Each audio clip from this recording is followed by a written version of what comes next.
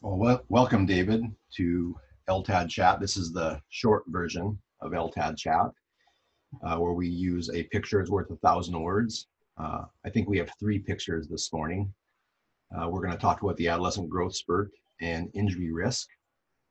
So David is a sports scientist at AFC Bournemouth Academy and also a PhD student at Bath University, where he works with very closely with one of my great friends and colleagues, Dr. Sean Cumming, again, around this topic of the adolescent growth spurt and how it's impacting health, performance, and injury risk in youth.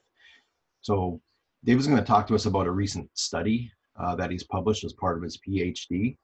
And before we dive into that, we're just going to kind of do an overview of the adolescent growth spurt. Obviously, it's a main part of his methodology.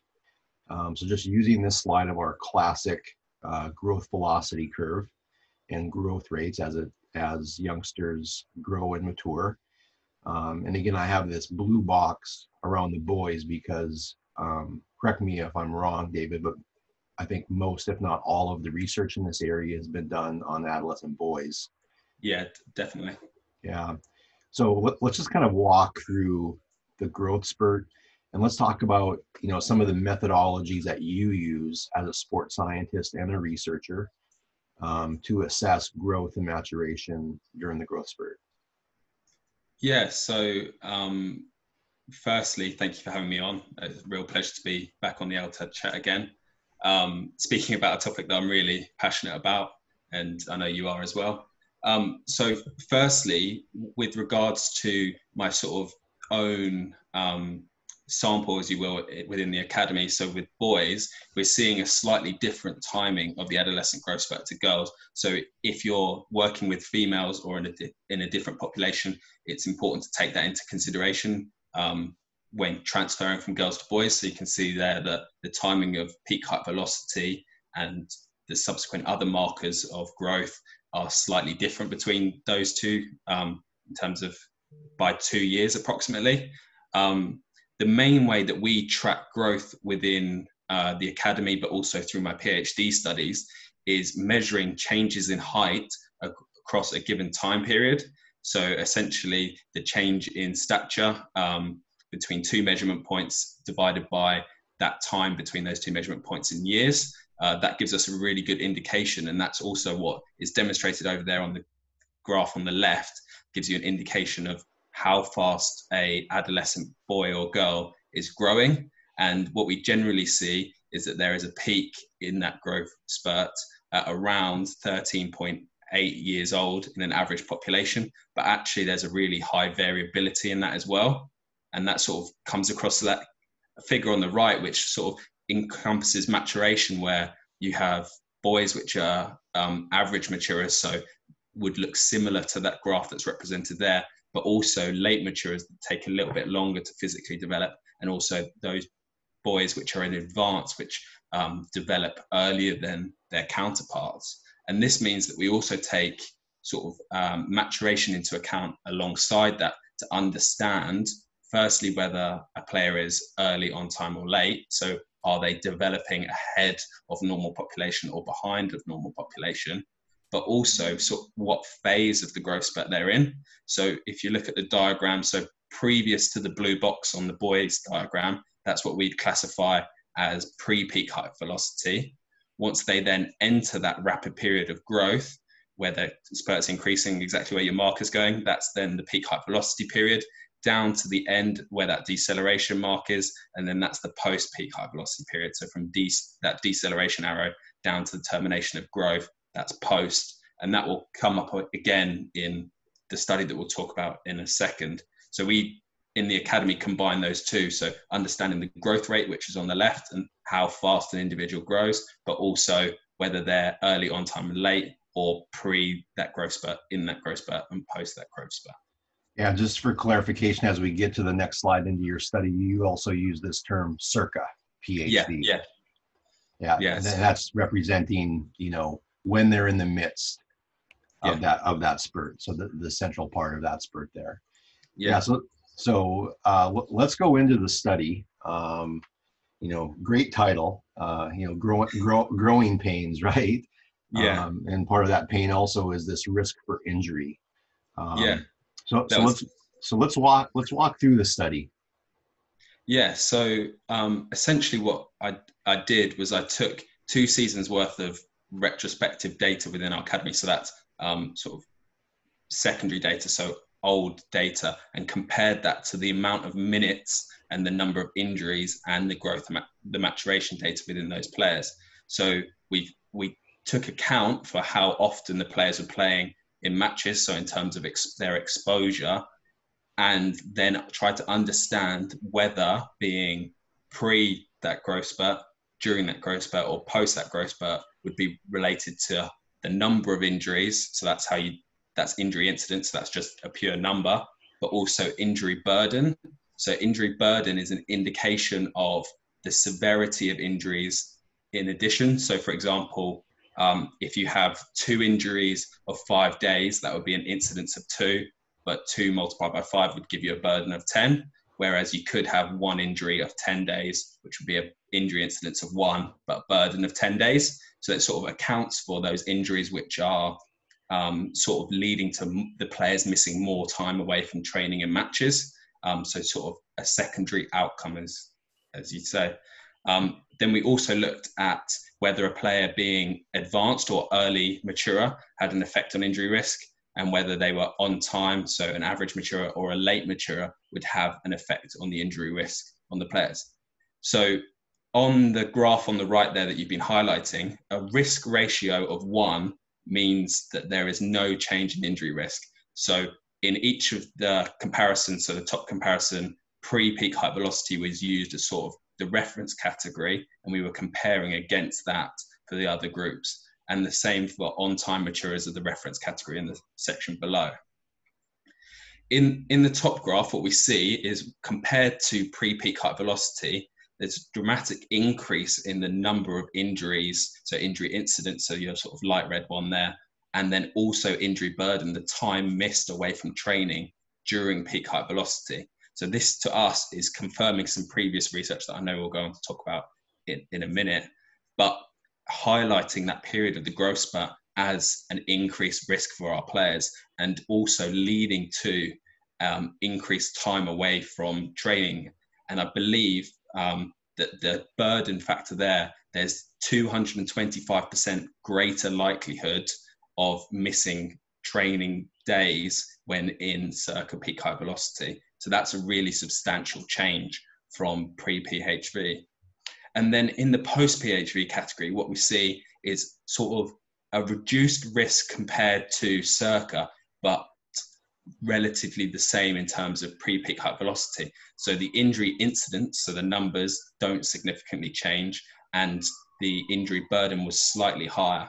We believe that that was not associated to the growth spurt, but more associated to the injury likelihoods of older players in that they are training more intensely and playing more intense matches, but also that they could be prone to greater severity long-term injuries such as ACL injuries or hamstring ruptures, and those sort of things that we see that become more often as we get towards adulthood. So that's probably where we saw those increases in severity. In terms of maturity timing, so whether someone was early on time and late, as you can see on that graph, there's no real trends or differences between the groups. And we actually found that there was no significant difference across all of those. You could potentially suggest that there is a slightly lower injury incidence there for the late maturers, but again, not significant. And I think that this is mainly due to the particular environment of our football club. So there's some research to suggest in other environments that the maturity timing might affect injury incidence and injury burden. But in our environment, we have quite a fluid environment where players will move between categories and the training's very individualized. So I believe that that approach has sort of mitigated those risks, and we're not exposing players to unnecessarily high training loads or likelihood of injury in that situation. Yeah, which might not be the case in other environments. Exactly. So, Yeah, so I think that's very case specific, that sort of maturity timing. yeah. I'm not sure if you have anything else to add to the slide, but I think that flows real nicely into comparing what you found, Yeah. to what others have found as well. Because again, oftentimes we have, these late matures who may be at an increased risk of injury. And again, that may be because of the environment and not taking into consideration, growth and maturation as your club is doing. So Yeah. you just want to kind of speak to, comparing your study, which is on this line right here, to maybe Yeah. some of the other published research.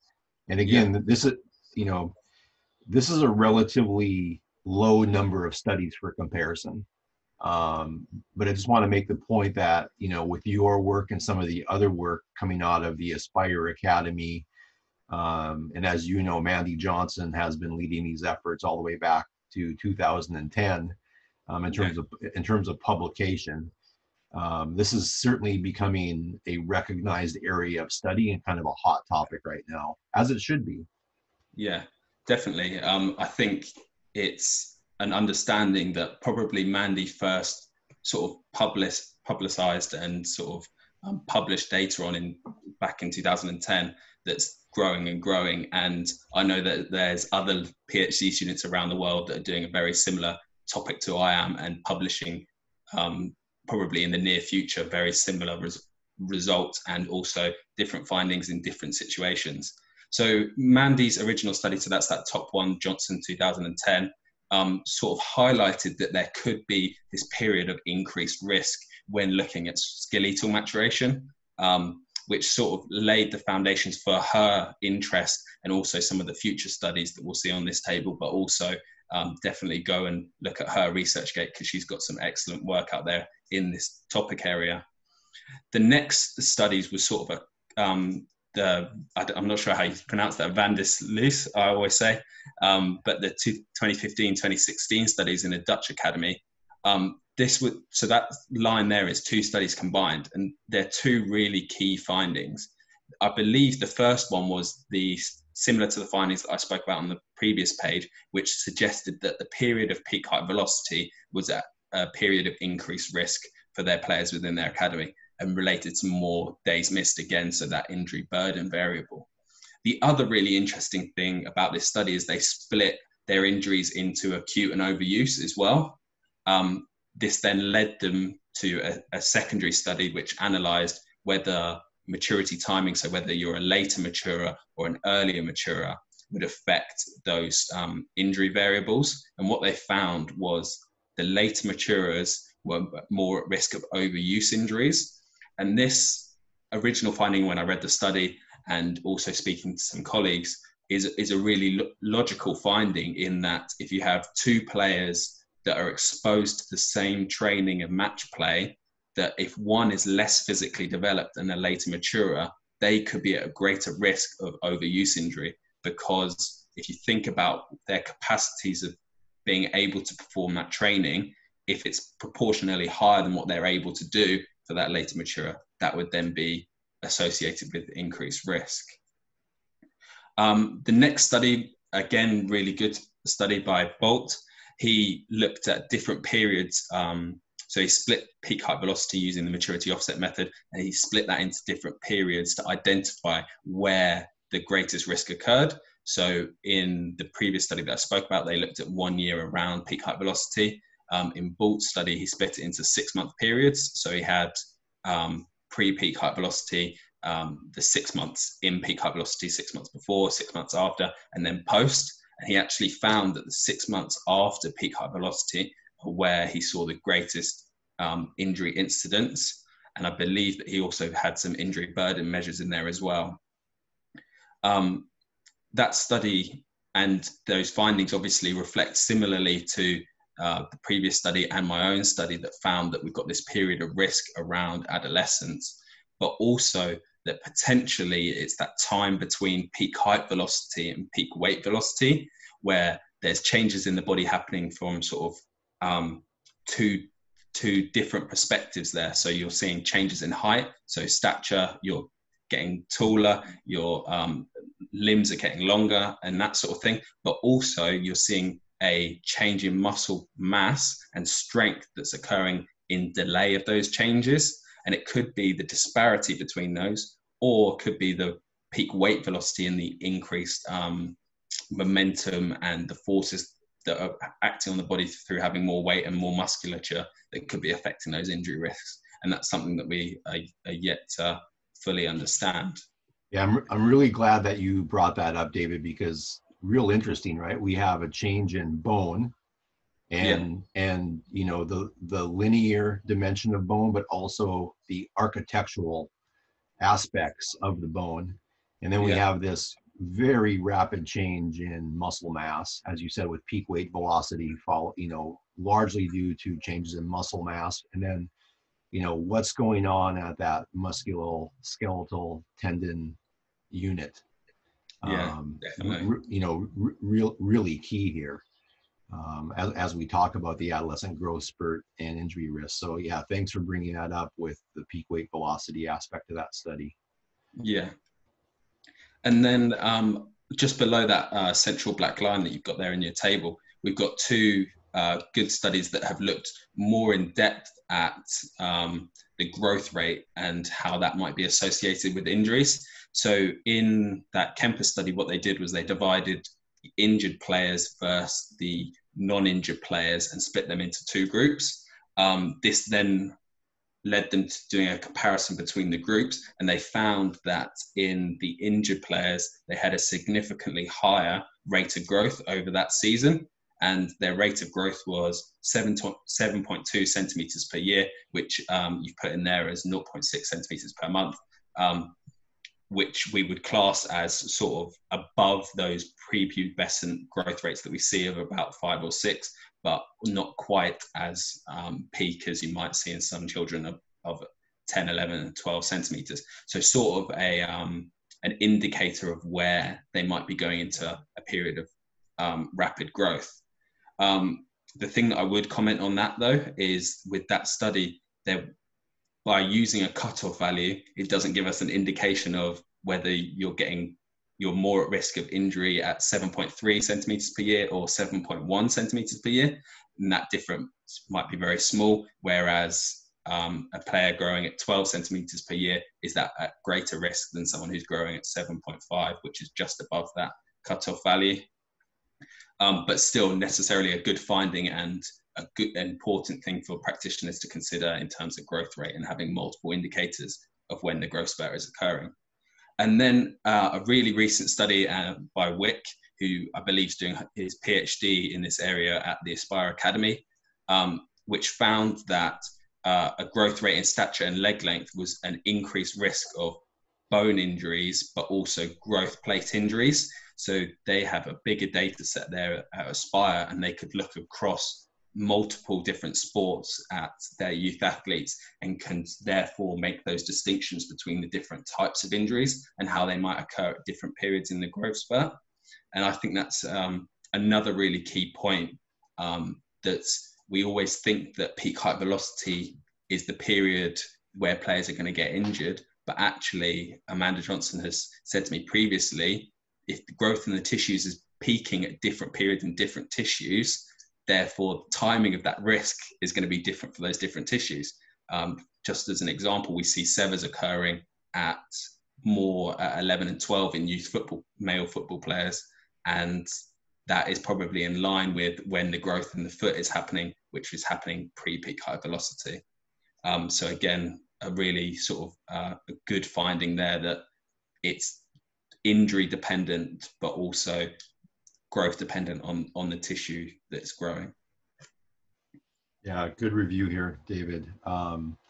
So as we finish up, how about practical implications of this work? Like, what advice do you have for coaches and other practitioners? So if we have this growing evidence that the growth spurt and maybe different phases of the spurt are related to injury risk, what kind of modifications may we be making to our training plans?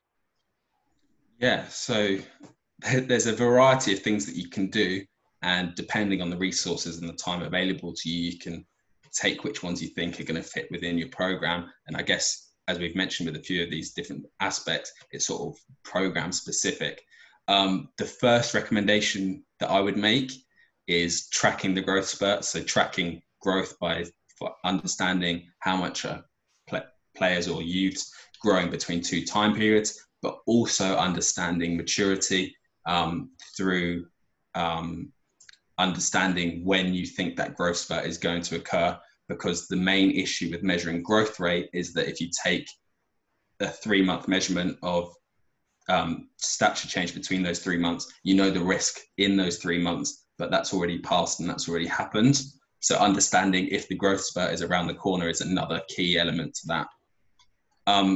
Then once you have those sort of understanding and that measurement of your players or of your children, you then need to build upon that and understand the literature that you've really nicely summarized here, what could potentially be classed as someone that is more at risk or less at risk. So in terms of peak height velocity, I would probably go with a more conservative route than Bolt went with, and say either if you're using the maturity offset method, the year of peak height velocity, or if you're using the Camish-Roche method, from 85 to 95% as classifying that as within peak height velocity. I would then also use an indication of growth rate. So the 0.6 value there from the Kemper study, despite the limitations of that, is probably quite a good figure to use, as it will differentiate between someone who's going through a period of rapid growth and normal childhood growth as a separating value, but just use your sort of own understanding that if somebody is 7.19, that actually they're probably just as at risk as somebody who's 7.3. And then again, we've seen really high growth rates in our situation. And I'd imagine that if you're growing at an extreme value of 12 or 13, which is above what we might see in some of those average figures of the growth spurt, that they're at even greater risk than those players. Then in terms of adapting what you're doing in terms of training and match play, the first thing is thinking about those individual differences. So if you've got somebody who you think is regularly breaking down due to growth-related injuries, they're in their growth spurt, it might be time to reduce how much they're doing in terms of volume, but also intensity of the movement.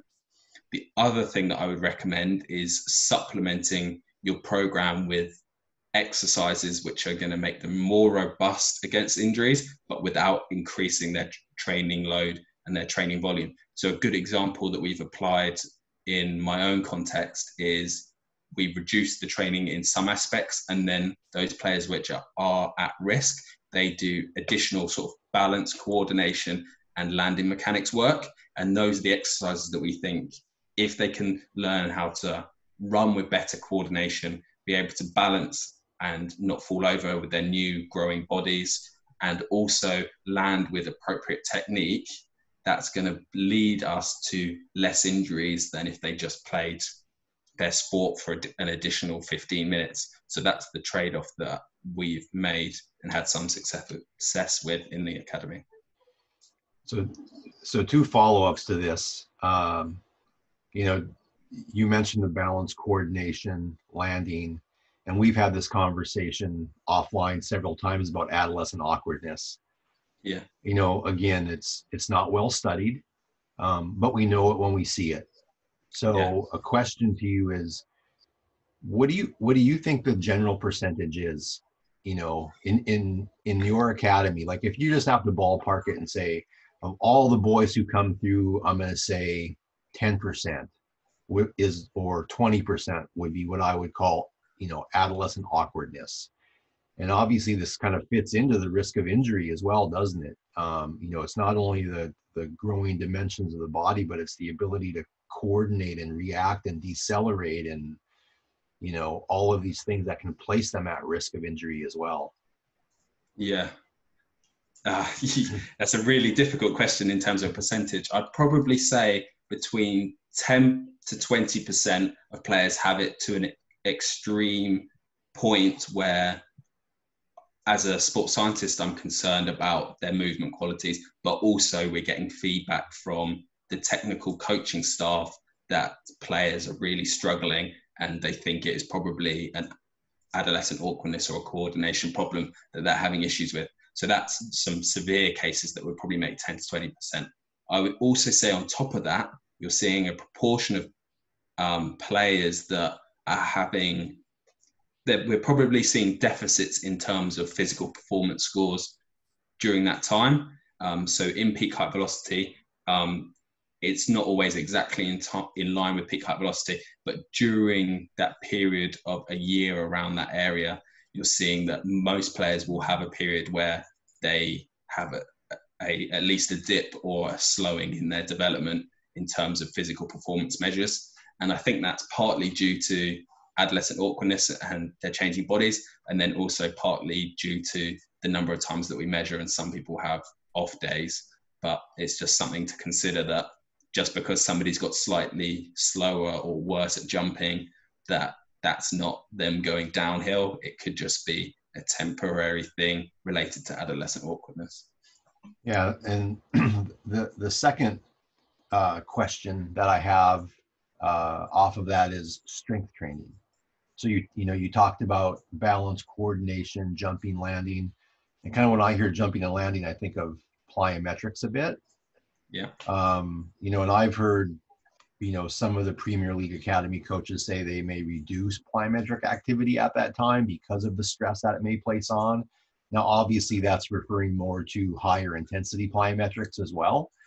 But the question is, what about strength training? And again, we need to think about this age group as well, because what is their training age in reference to strength training? And obviously in your environment, you guys do a fabulous job with foundational training and whatnot, but there might be a lot of coaches or parents who listen to this and they have a boy who's 12, 13, 14 years of age, and they've never done resistance training before.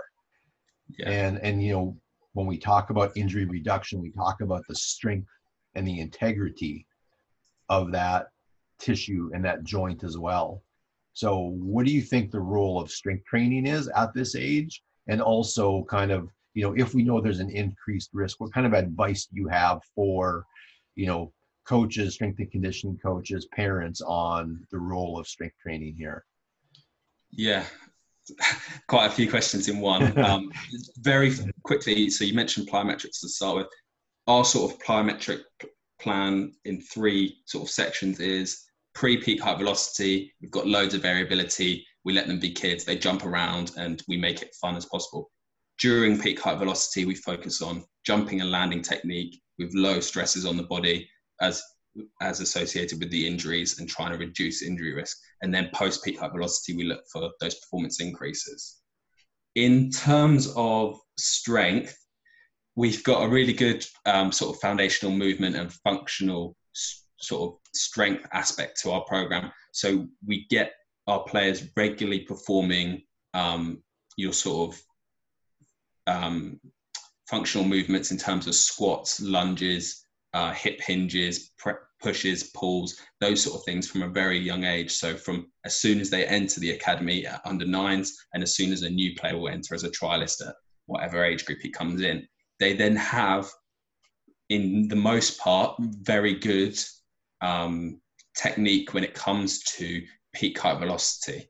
We then have a very individualized approach on top of that in terms of applying additional stimulus. So whether that's through weights or through changing the tempo of exercises or changing the duration of exercises to then overload players during peak height velocity. And there is some evidence coming out from a group in Denmark which has shown some really good indications from using isometric training on growth-related injuries such as Osgood's and stuff like that. So Sinead Holden's done some really good work in that area. So if you're interested in how you could train with growth-related injuries, that's definitely something to consider. In terms of advice to the average parent or coach who's not in an elite setting and wants to provide a physical stimulus to their player or son or daughter, my main recommendation would be find a good strength and conditioning coach that has got experience of working with kids, mainly because they will understand growth and maturation to some extent, at least, hopefully to a large extent, and be able to understand that child's technique and what's the most appropriate training for them at that time. And often what you'll probably see is that there'll be a focus on technique first, and then strength will come later down the line, potentially post-peak height velocity, if have a low training age or no training age. I feel like there was another part to that question that I've got to add on. No, I think you addressed it really well. Okay.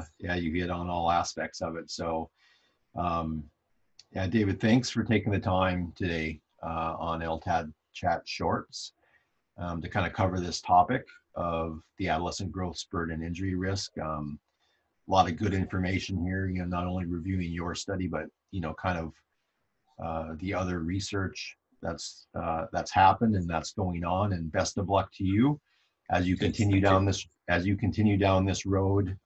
Real valuable area, and I think we'll all, be in tune with what's going on as we want to keep our young players healthy, performing well, and enjoying sport.